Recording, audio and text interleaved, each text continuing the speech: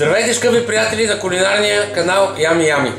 Сега се намираме в един ресторант, в който се прави страхотно суши. И искам да ви покажа и аз да се науча, разбира се, как се прави суши от един много добър майстор сушист. Сега ще ви покажем как се приготвя ориз за суши. Майстор Тошко, сушист, е срещу мен, който ще работи, той ще прави нещата. И първият въпрос към него е да каже какъв е ориза, който ще ползваме. Това е ориз сацуки, не е задължително да използва тази марка, има различни видове, но е ориз за суши. Какво е количеството, което сме сложили в купата? 500 грама ориз, ще го измием, ще заредим оризовая и 750 мл вода. Ето, скъпи приятели, как се мие ориза. Вижте, все едно се пере. Трябва да се отмие, да няма по него никаква скорбяла. Ориза се премива около 4-5 минути, така хубаво, след което добре се отсежда от водата. Водата трябва да бъде бяла, да не е мътна. И тогава се пристъпва към варене. Ето го готовия измит ориз, който сега ще сложим в оризовара да се вари. Предполагам, какво слагаш в вода? 750 мл.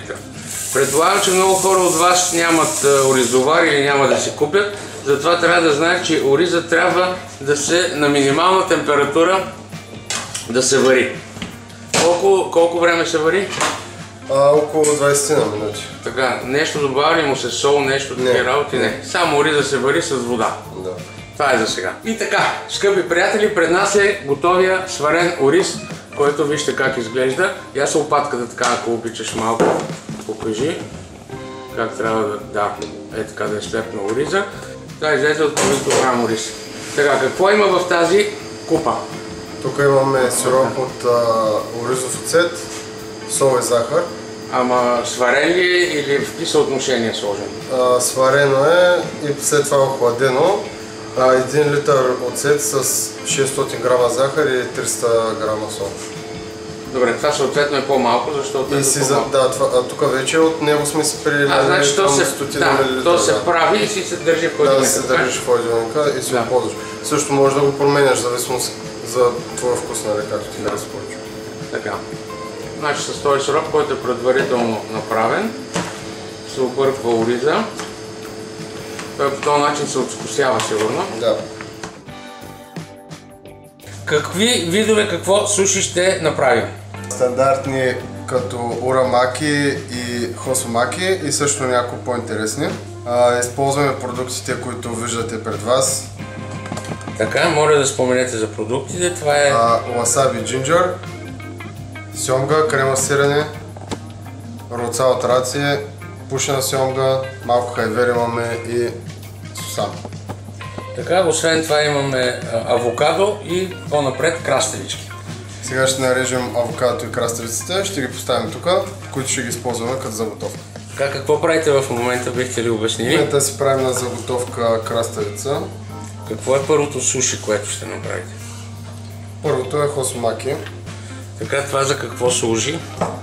Това е рогозка, която ни помага да завием сушито и тя е допълнително сме сложили такова фолио. Фолио, да, по-лесно да се чисти, да не залепва.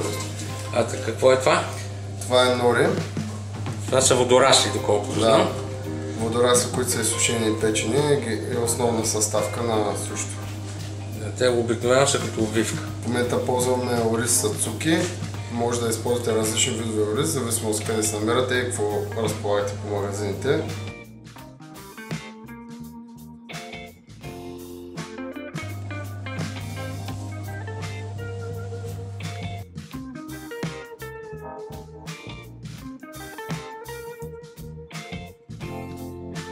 Така, сега просто навиваме с помощта на следваме линиите, които са на рогозката, за да се улесним, за да може да се получи кръгла форма.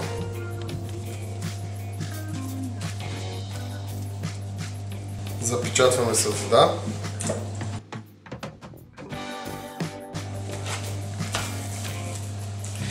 Това, което знам за суши, е, че сушито е измислено в Китай преди много години, след което японците го приемат и го доразвиват до съвършенство. Това е много сложен въпрос. Никой не знае колко е така и колко много информация за това нещо. Значи това е първото суши, което вече е готово така и сега трябва да се нареже. Ножа, който използваме е нож за сашими, от една страна е посък.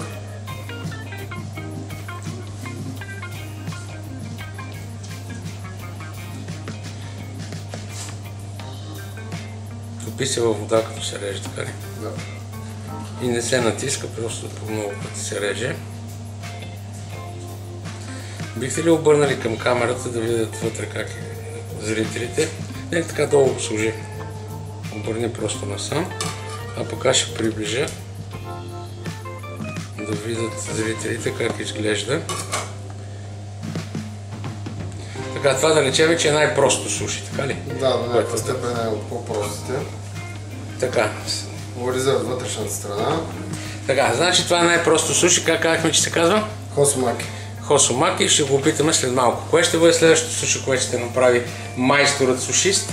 Сега правим едно урамаки, където ориза ще е от външната страна на ножето. Той се слага в края, така ли? Да. При първото суши използвахме да закрием тази част, половината горе-долу на ножето. Сега ще излезе малко навънка. И така се уплътняват, с ръцете го уплътняват. Всъщност, драги зрители, моят сушист, въпросният сушист е мой много близък приятел, партньор в готварството и така нататък, че вече ще говорим на ти, защото му е много смешно, като му говоря на вие. Ще използвам друга рогозка, за мога да си помогна малко да го уплътним. Да. Крема сирене. Така, значи по средата се слага крема сирене. Два пласта и сега слагаме пушена сьомга. Първото беше с сурова сьомга, така ли? Да. А това е с пушена сьомга. Комбинациите са най-различни, няма правила, нали, кое точно ще използваме. Може да сме креативни и да добавим различни неща. Така, сега слагаме авокадо, доколкото виждам. Да.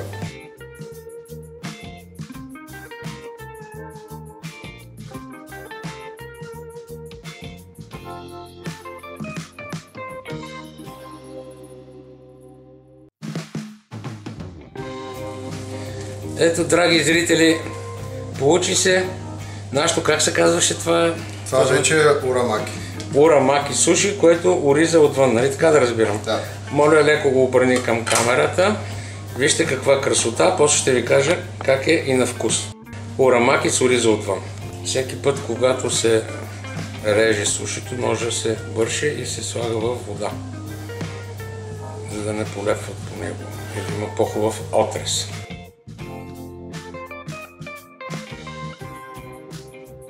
Използвам рогозката, за да остане формата по същия начин, да си помогна.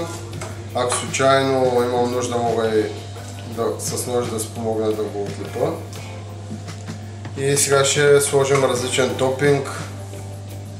В случая ще пробвам с сусам. Не, това е черен и бял сусам, които са опечени. Придават много приятна комбинация вкус. На това ще сложим хайвер тобеко за разнообразие.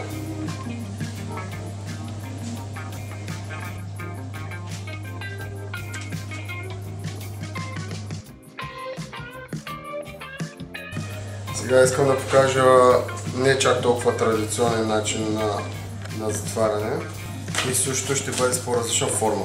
Слагам норито на дължина и запълвам част от него по-малко от половината. С ориз, който го прави да е слепнал. Точно така. Ползвам краставица, която е нарязана така с сенките. Да, с част от сенките. За да може да се получи по-различна форма, малко от формата на капка. Вътре ще сложим сьомга. Това е сьомга сурова. Да. Може да сложиш друга риба. Може да сложи различен пълнеж.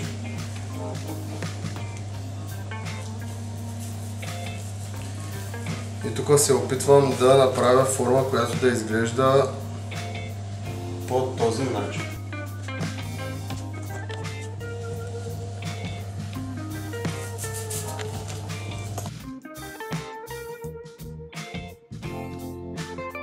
Ями Ями може да хапне краищата.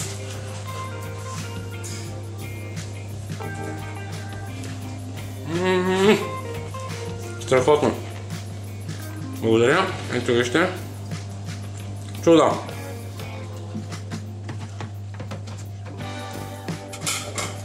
Това е едно по-нетипичен начин за свиване на суши и доста привлекателен за окото. Чудесно, става просто прекрасно.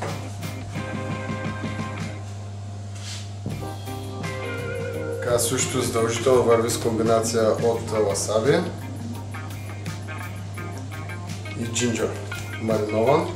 И така, скъпи приятели, пред вас е сушито, което майстор сушиста Тошко направи и което сега ще опитаме. Между другото, има предложение, Тошко, за вас също от тук нататък. Кажи за какво става за другите видове. Ако имате интерес, може да представим нещо не толкова традиционно, което не се сервира в ресторанти.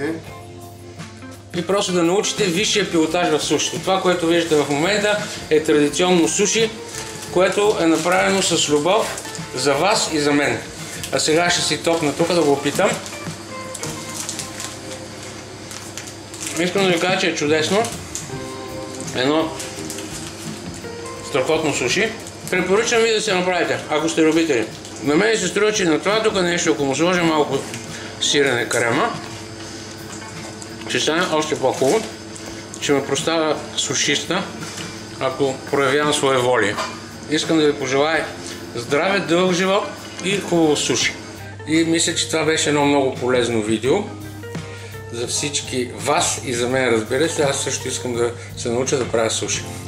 С нас беше майстор сушиста Тошко. Така, още веднъж ви поздравява. Ако имате някакви въпроси във връзка с сушито, задайте ги, ще ви отговоря в коментарите. Бъдете живи и здрави и до скоро. Всичко хубаво!